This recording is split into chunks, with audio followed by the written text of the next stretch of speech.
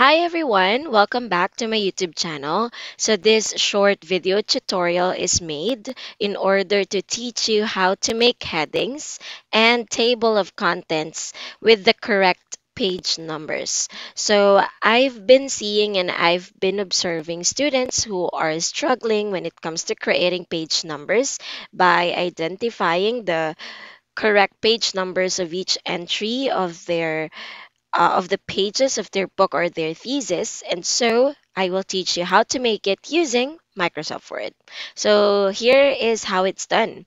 So, of course, when creating your page number, the first part that you have to do is first to insert the page numbers. So this is very easy because the first thing that you need to do is to just have the content or each page of your book or of your thesis or your document to have page number. So let's say here is my document. So here is actually my short story that I've just written a week ago.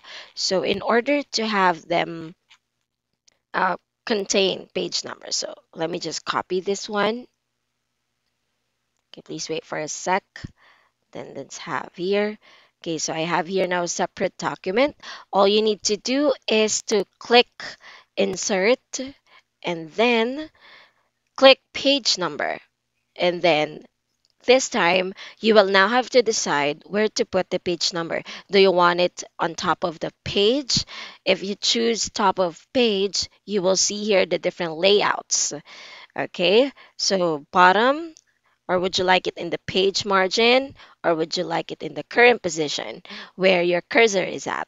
In my case, I want the page numbers at the bottom part of the page and I want it at the center part. So I'll be choosing play number 2 since the page is on the center part. So let me click this one out. And so you will see that at the footer part of your document, you'll see there the page numbers. Now, if you wanted to change, let's say the font size or font color of this, you just need to, let's say, I want it to be in Arial black, okay, and then in color red, let's say. So I want the page to be in Arial black, color red, and that's it. All right, so we're done. So if you're gonna look at all the documents, you'll see there that they all have the page numbers. All right, okay. So now how to make the headings. So now we're done with using, or we're done with actually creating or putting page numbers.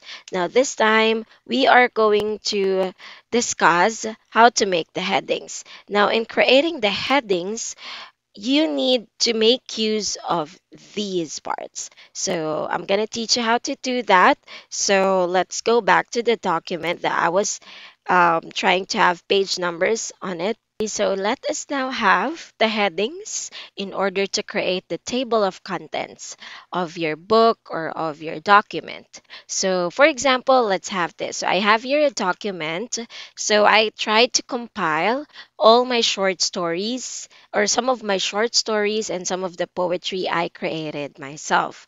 So in this case, I want to separate the content between my short stories and my poetry.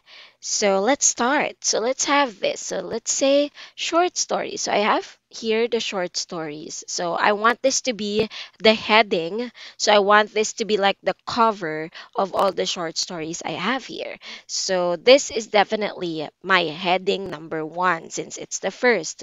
So I'll just click home and then heading here and then I'm going to be clicking this. Now this is my heading 1. Now I don't like it to be in color blue and I don't want it to be in Calibri 16. So if you want to modify it, you can just simply click heading 1 and then click or right click modify. So if you click modify, you can have it here. So let's say I want it to be in Arial black and I want it to be in 30 font size. And let's say I want it to be in a different color. Let's say I want it to be in dark blue, let's say. And I want it to be in bold.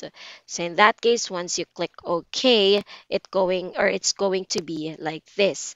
Now, I want it to be, let's say, much larger. So I want it to be in 100.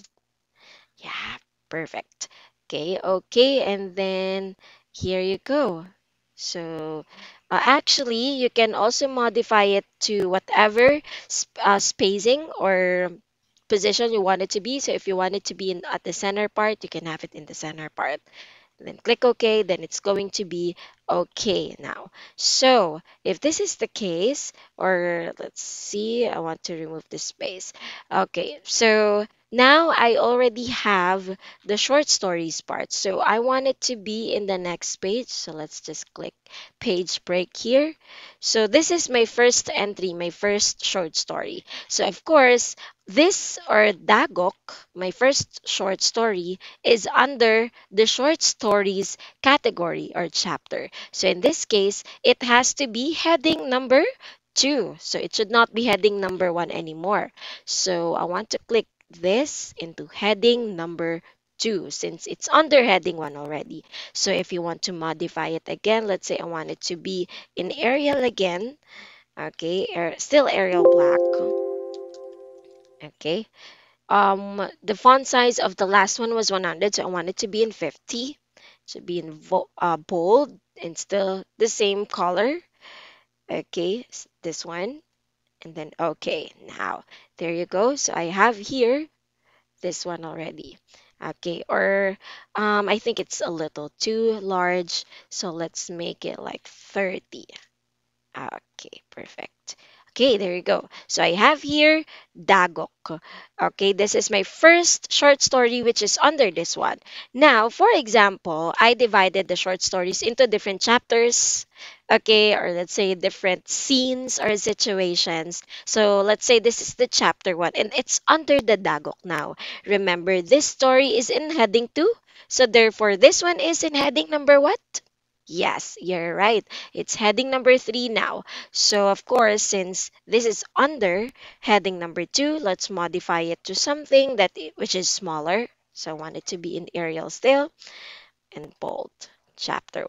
Perfect. And then I have here chapter 2, which is under the same heading number 2. So, it's heading number 3. And there you go. So once you click the others with the same, so you don't need to modify it every time because it will modify itself according to the format that you set it in. So let's have, okay, this one I have the second short story.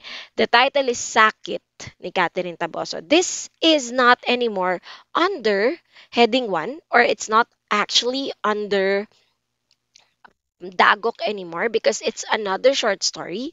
So this time it is now under heading 1, which is the short story. So this is going to be heading number 2. Okay, heading number 2.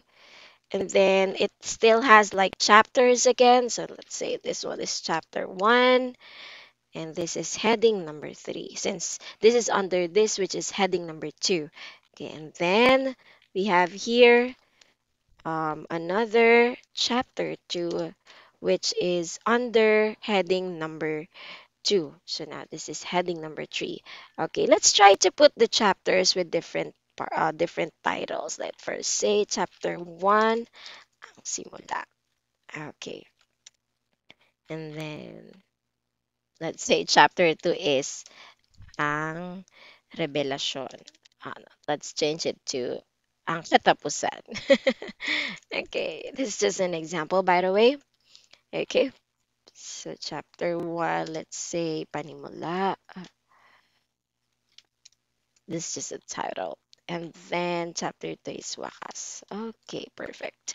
And then I'm done with the short stories. This time I will now have the poetry section. So here, since this is another heading, so this is not anymore under short story. So this is another entry from your document. So this is still heading number 1. So let's change this to another heading number 1. There you go. Okay, so like a page break here. So as you can see, class, I don't need to modify it anymore because it follows the format I set in earlier. Okay, so now I have the poetry, and then I have my first poetry. It's entitled Tell Me. So this now is under heading number 2. Okay, and then the second one is still under heading number 2. Okay, there you go. So now that you're done setting the headings, because you set the label headings and the correct font size and font styles, you will now be doing the table of contents. So how are you going to do this? This is as easy as a piece of cake. You just need to click the table of contents. So here, I want the table of contents to be in the front page here. So all you need to do is to go to the references. Okay, I want you to watch closely, okay? So let's this 11. Okay, so I want you to watch closely here, guys. So look at the references part. Click the part table of contents, and then this is the same with the page number. So you will see different formats and different styles of the table of contents that you want to look like. So, or that you want it to look like. So in my case, I want the second one. So I'm gonna be clicking the second one, and then there you go. Do you see that? So I have here the table of contents. You see under the short stories, it's page 2. We have Dagok. Okay, and then chapter 1 ang simula. Chapter 2 ang katapusan. After that, we have Sakit. Chapter 1 panimula. Chapter 2 wakas. And then poetry, I have here the different poetry. Now, ma'am, what happened? Why is ni Catherine is here? Okay, why is it like a different entry? So we just need to change it. Like for example here, because it was entered. So let's have it this way. Dagok ni Catherine A. Taboso. So if you change something on the heading, so you just need to click the table of contents and then click the update table. So once you click that one out, so update the entire table, and then you see how different it was. So you'll see that Dagok ni Catherine Taboso becomes a single entry in page 3. Okay, so for you not to be having a hard time locating the pages, you just need to click it. Click and then hold the control button or the control key, and then you will be redirected to this part. Okay, for example, another one. Let's try. I want to go to, let's say this is page 100 or 900, and then it would take time before you could reach there. So you just need to hold the control key and then click this one out, and then you will be redirected in that part. So you see, okay, let's go back to the table of contents. You see the use of the headings, subheadings like level 1, and then here. So I want to change Sakit into um let's say I want it to be in all caps. So uppercase, Sakit. And then when I get here, it's not yet capitalized. So I just want to update the table, and then it becomes Sakit there. All right. So that's pretty much everything. Okay, very easy. So if there's something that you would still want to know, so please let me know. So this is like the basics. So I'll be discussing how to create captions and tables for your thesis and research and the references in my next video. So thank you so much, and I'll see you again on my next video.